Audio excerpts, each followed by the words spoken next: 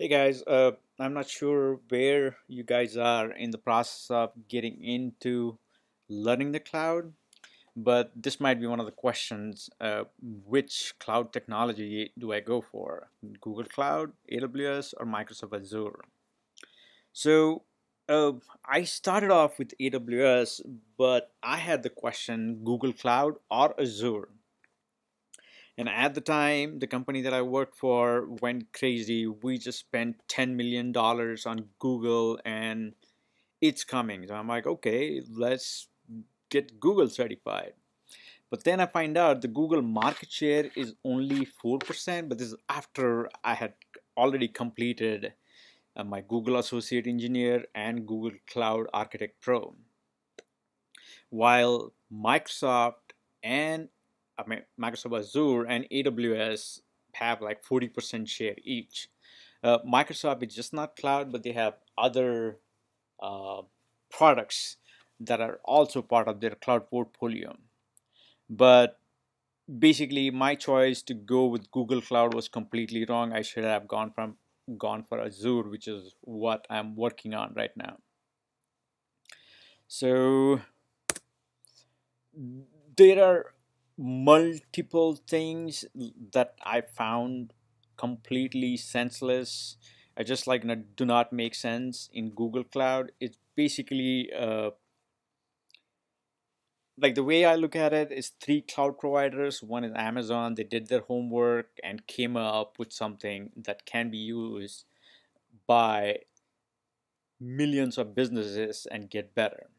Same thing Azure, and the way Azure worked or works is similar concept. Not as good as AWS, not as uh, not sure. I would just stick to like not as good as AWS without complicating things too much. But their documentation is amazing. Their customer support is amazing. It's Microsoft. AWS, the documentation is no good. Now, Google, on the other hand, is just one big bully. They have a lot of money, so they're like, okay, we're going to come up with a cloud service, even if it doesn't make any sense, use it. And they do have some very, very uh, specialized products like the Spanner database. It's a RDBMS database that's uh, replicated worldwide. Their load balancers are ages ahead of AWS and Azure. But those don't really justify the amount of nonsense Google throws at you. And I'll try to explain with one example. There are a ton of them, but just one simple example. So the way accounts are resources, not accounts, the resources that you're going to create for a project. Let's say a company like Amazon has a media department, they have video services, and under the video services, they have a PG-13 section and a rated R section. So the organization is Amazon, organization unit would be media, and then it's divided into accounts and VPCs and resources. So far, so good. About the same thing with Azure as well. Like it starts with a management group, then it divides itself into accounts. So like a company like Amazon, here the account will be the organization unit, like pretty parallel than they call subscriptions. Under subscription there are resource group, under resource group there are VPCs, which are basically the networks, and then you have resources. Like everywhere you go, you divide related resources into networks. Like that's just something everybody does. Now come to Google Cloud. This is their diagram on their website. Company, department X, folders, projects, and then resources. Like now this looks simple, but the actual implementation of the network segregation, this is what AWS VPC looks like. The account has two VPCs, and then inside that VPC I separate, like I can segregate the resources in by using security groups. Like basically, a security group is a firewall. It's a network inside a network. And the way this is designed, if I, let's say I make a mistake, uh, let's say the top four are in one project, the second line two are in one project, and then the third line three are in one project, and I'm like, okay, I made a mistake, I need to rearrange this. All you need to do is redefine the security groups, which is basically click a button, click, change settings, and you're done. Now Google, first of all, you start with a project. Inside a project, you create a VPC, and then you share this VPC with other projects. So like right there, first day, first show, I'm like, what the heck is going on here? Now, if you are to move resources, now every single resource in project B can communicate with every single resource in project B. And there is no way to stop that communication. You can create a firewall, but that firewall works at the subnet boundary, not in between the machines. So if you have to stop communication between the project B and project C for some machine, you have to physically move that machine, and it's not fun. Basically, you have to drop that machine altogether for one project and then move it to the other project. So, and this is a one-off, like a ton of things that don't make any sense.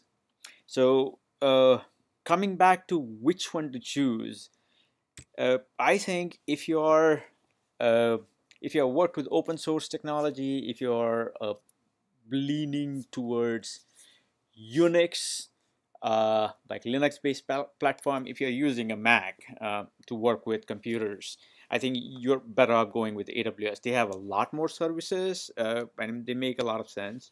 But if you are a Microsoft guy, like let's say you have worked with AD a lot, you know a lot about the AD, and that is basically the hands-on the best products. Like nothing can match AD right now by any other projects, like by any other cloud team.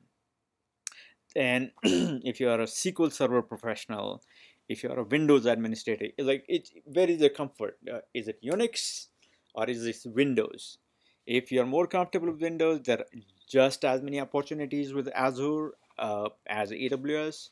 But if you are more about Unix, go with AWS. If you're more about Windows, I say go with Azure. Now, these are the last slide, the things that you absolutely need to learn. One is dealing with a Linux machine. It's basically same as any Unix machine, but a little different. There are multiple flavors. There is Red Hat Linux, there is SUSE Linux, bunch of different flavors. But like the basic working of Linux is same all over. Like on Amazon Linux, you will use yum to update stuff. On Red Hat, you will use apt-get. I might be mixing them up, but like basically the same thing with a little difference. Terraform, very critical. This is a tool that works with all three cloud providers. All three providers have a different way of building resources, and Terraform.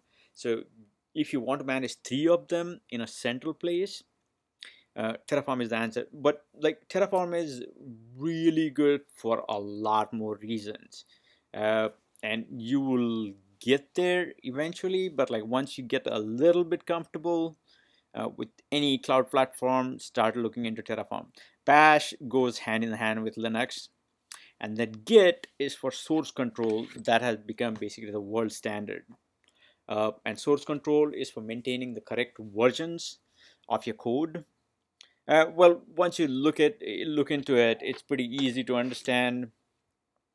But you need that. Like these four things by default, any cloud provider you want to work with, you need these. Now, if you're going with AWS, Python, absolute must. And if you're going with Azure, PowerShell, an absolute must. Like basically scripting has to be done. Like all kinds of automation that you do happens through scripting. So Bash is common in both places, but AWS is Python heavy, Azure is PowerShell heavy. It kind of got a little longer than I wanted to, but that's all for now, guys. Good luck.